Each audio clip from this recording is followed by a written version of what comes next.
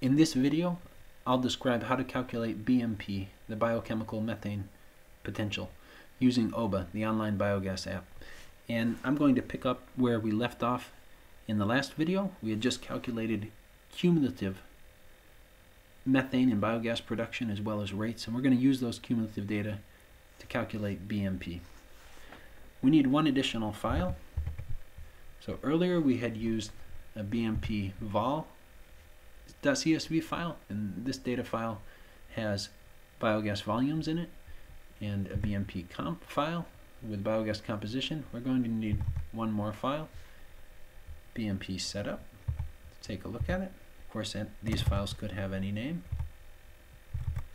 So we have a bottle column, just like the volume and composition files, with one value for each unique bottle in this experiment, and a description, which in this case describes the substrate that was used. So we can see that there were 3 bottles that had slaughterhouse waste as the substrate.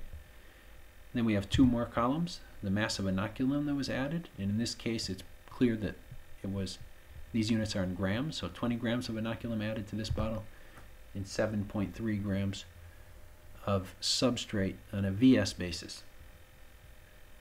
We're going to use the inoculum mass to calculate the contribution of inoculum to the measured methane production in these cases, and for that we need some inoculum only bottles, and here are our inoculum only bottles.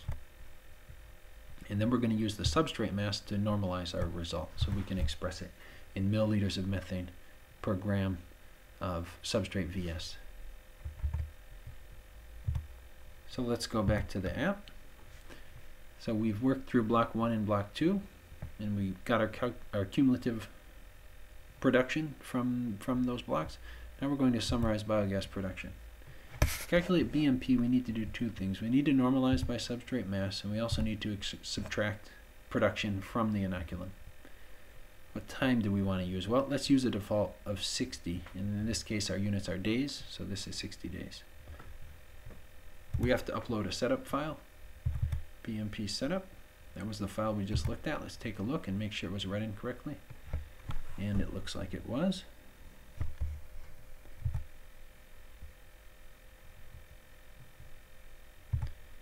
And now we have to identify columns. So the description column is called description.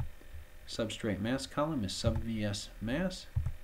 Inoculum mass column is inoc mass. And then we have to identify the values of description that are used for the inoculum only bottles. And that's inoculum. And we're done. Let's take a look at the results. This plot shows our methane yield. In this case, we subtracted an inoculum contribution, and it normalized the results to 1 unit of substrate mass. Substrate mass was grams of VS, so these results are milliliters of methane per gram VS. We can see cellulose somewhere around 400, which is where we would expect it to be, and the highest values are for slaughterhouse waste. Let's take a look at the table. So here we can see the actual values. These are interpolated to 60 days. Cellulose has a mean of 440. It's actually a bit higher than we would expect. And we see our highest value for slaughterhouse waste. These data can be downloaded if you click the download link. And these will be downloaded as a CSV file, which I've just opened in a spreadsheet program. And these data can then be used for producing other tables or plotting or further data processing. The standard deviation column includes error propagation from the variability in the production from inoculum only bottles, and of course the variability in production from the 3 substrate bottles, so the 3 cellulose bottles and 3 hand bottles. So that's how you calculate BMP using OBA, the online biogas app. As you may have guessed, there's a lot of flexibility in the type of summary you can carry out using OBA, but this is probably the most common use.